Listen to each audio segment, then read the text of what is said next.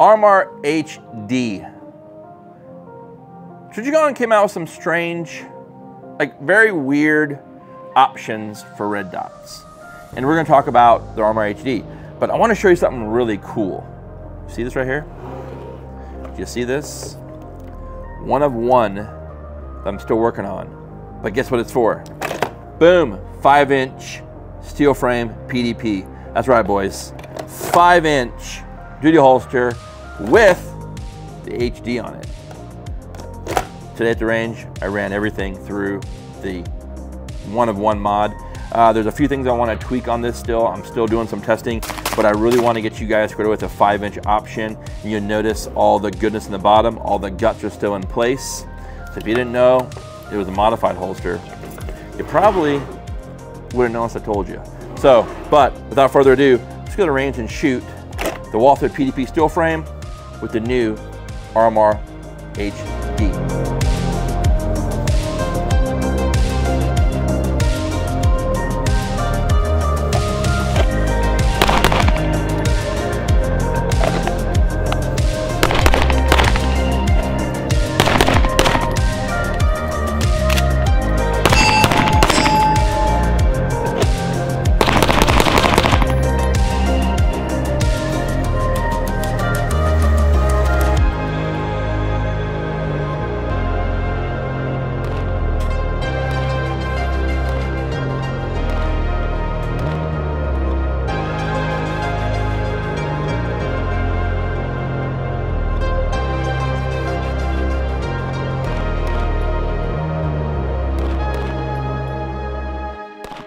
Before I get too far on the HD, let me tell you about what we do here at RDR. We're a soft goods manufacturer. We specialize in plate carriers, placards, a full line of professional grade canine gear, EDC belts, two-piece belts, and of course our Safari holster mods like you saw, holster accessories, tourniquet hangers, straight drop plates, UBLs, etc. All which you can find on our website at rdrgear.com. So, full disclosure, Trijicon, with Trijicon, there is no Trijicon. They don't know me. I wish they did, but they don't. So I did buy this HD, full retail, and there's some uniqueness to them. And if you guys did not know, the RMR HD is very similar to the SRO in shape, size, etc. Top load battery, square face. So it's basically the SRO and the RMR had a baby, and they called him RMR HD. And that's the difference between the two, is that the front half of the HD is an RMR shape with a slightly taller window, square, the traditional two-corner design of the RMR, which really makes these indestructible. This, in my, what I often say on social, is the SRO 2.0. It is a square-bodied SRO without the fragility of the rounded top, which I really do like. If you guys, I don't know if you guys can see this on the camera or not, but I'll put it up here. If you guys can see this little round circle right here, this is the light sensor. The HD's claim to fame is that it's an auto-adjusting emitter. It senses the light at target, therefore it can adjust for those needs.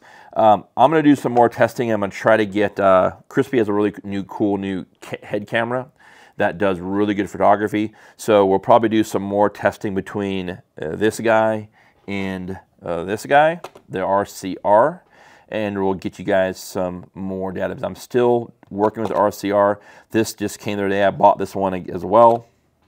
I wish Trijicon loved us, because these two definitely hurt the wallet. So the RCR is unique in its own way, but I do like the HD a lot. I did some notes from window heights. So HD and RMR window heights, if you guys look at these both, window height is, what is it, 14 millimeters height on the RMR and 18 on the HD. It is a slightly taller window, so when you look at these two, there's some benefit of having that taller window to keep that dot in the window. But again, that's not something you should rely on. That aspect of it, your grip, your presentation, your trigger press, etc., your target focused ability is what's going to keep that dot in your window. With the RMR, or HD, I do like the co-witness line here, or the witness mark, you whatever you want to call it. There is the benefits of putting a white stripe. I don't know if Aaron coined the white line mark on the top of the RMR. I do remember seeing it in his classes on his guns. I had not seen it anywhere else, and that's just a white line down the middle of an RMR, where he would just literally white out down the center, and it was a reference point when you had to present that pistol. You could look at the top of the dot of the sight, and you would have a reference point for that aspect. They have built one into the top of the HD. You could put a piece of white on there, white paint, whatever you want to do. That is a reference point, as well as going back to the traditional shape of the ears. This is the dot that should have come out. Why they went round, I understand why they went round. Round was the entry to USPSA competition shooting. This was to be the carry optics red dot. Trijicon was never a part of that space. This kind of just got hijacked into, we'll make it, since it's a red dot on a pistol, it's got to be duty rated, duty ready. It's not. The fragileness of the round really didn't lend well. That is why they've gone back to the RMR body with the SRO length. So again, the HD have a little bigger window. It is a very good dot. I don't notice any of the hue tints that some guys talk about, but then again, sometimes when we read things, we sometimes kind of stick to them as gospel, and you really have to get time on something and make that decision for yourself. So we talked about window height. The HD and the SRO is the biggest window height of all the RMR products. This is the dot that I least like. It's the dot that I use the least. I just don't like how that thing floats all over the place, and I know some guys like it. I have been shooting red dots for a very long time. Then I invest a ton of time and money into learning from professionals. If you are hard target focused on a target, in my opinion, there's no need for a bigger window. The dot will be there if you're doing your part with looking at the target. So the bigger the window, I often feel is this simply a crutch access for someone who's not putting the time in to be target focused. Is it fast for USPSA? Absolutely. If you're shooting competition, big window, yes. Anything else, duty, concealed carry, EDC, whatever, I do not believe the bigger window is going to give you a performance boost. It's just, if you're doing your part, target focused, dot will be there. Features of the HD as well, top load battery, witness mark we mentioned. It is a multiple reticle red dot. It is the auto adjusting red dot, all of which you can change, turn off, adjust in your manual. One of the things that you guys will notice is the overhang. That is something that, it's weird because in the manual, it states you should not put the red dot onto a pistol where it overhangs on the ejection port. On the Walther, it works out very well because it's far enough back we have no issue, but put this onto, say, a Staccato XC, and you literally have the same problems that you do with an SRO. The top load battery thing is cool.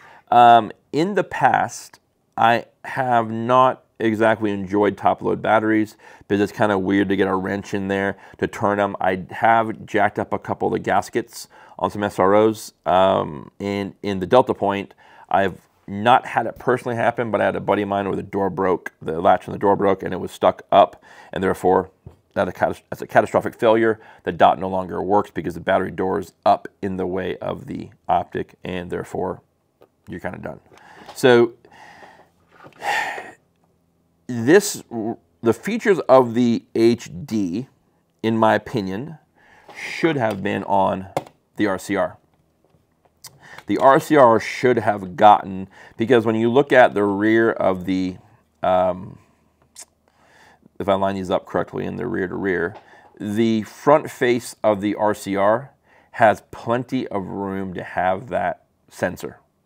And with the top load battery, this is an easier access all the way around, and the enclosed emitter. And it was odd that they came out with both these red dots, was it SHOT Show last year?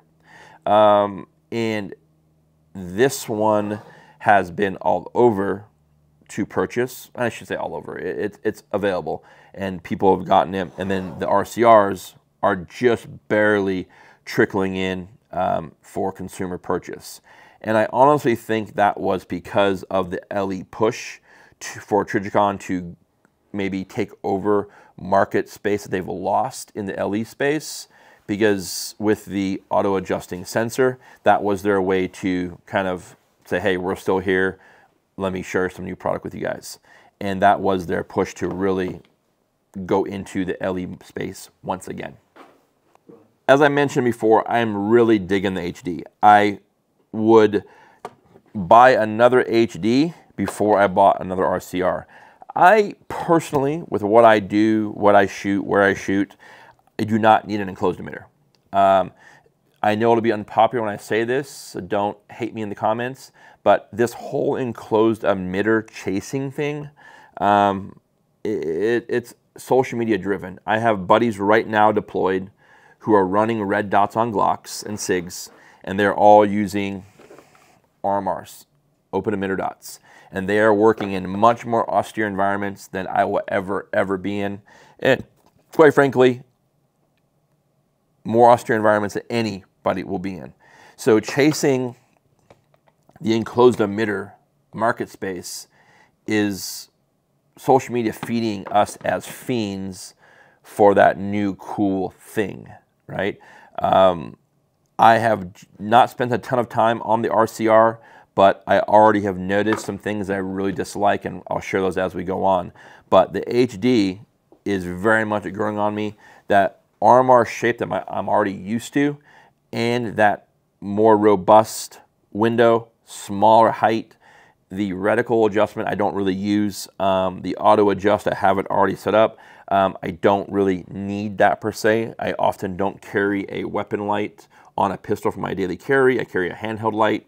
But when you look at this red dot, it has a lot of really good features for the LE community. Holsters is a downside, unfortunately, because it is so long. It does overhang, say, on the more popular LE pistol, the Staccato. I was not able to get this to fit into a Glock holster. I'm going to start revisiting some of the holster fitment again. So that's something that I'll discuss as we go forward, because in my opinion, there are times where Surfline holsters are changed internally, and then therefore they're all of a sudden they'll fit a particular red dot, they'll fit a particular length of pistol, whatever, and that wasn't addressed publicly. It just kind of shows up. So I'll share with you guys some input on that as I go forward. But man, between the top load battery, which has been standard with the SRO, the co-witness mark I really like. I like the fact that HD went back to the true, tried and proven RMR footprint styling. For those of you guys who like the multiple reticle option, great. Downside, $650 is a lot of money for red dot. You know, and that combined with the holster thing, you pick your poison, guys. Could you go and get, at $650, could you get two Hollow Sun models? Could you get two EPS carries or EPS models? Could you get a couple of used RMRs? Yes, absolutely. For LE guys, I think it's $550 for an Acro. Yes. MPS, yes. There's a lot of options out there that aren't at this price point. Granted, some of the technology that's built into the HD is unique, but do your homework on holster fitment prior to purchase. That's going to be a big one, because I really think Trijicon, if they could go back, they probably would have flip-flopped the technology that's in the HD.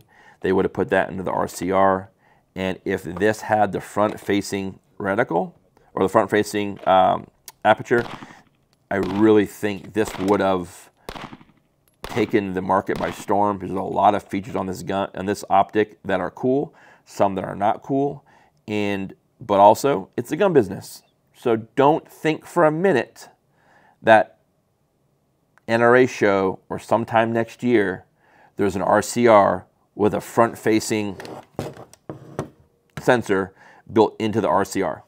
Don't think that for a minute. It won't happen, because we all know how the gun business works. Look at Glock, right? So again, you guys, that is my kind of detailed first impressions of the RMR HD.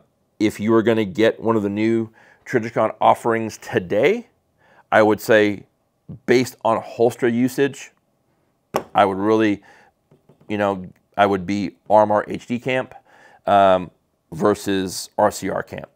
Again, I'm going to give you guys I'm going to shoot these for about another month, and then I'm going to give you a head-to-head, and I'm going to share with you some first-person view with Crispy's new camera, and I'll let you guys see some of the things that I like on the HD, or excuse me, on the HD, and some things I'm really not happy with on the RCR. So again, you guys, that's what I got for you. If you like this content and you like what we do here, like, share, subscribe, turn on the notification on your YouTube channel. That will show you the next time we upload a video. Until next time, be well, take care.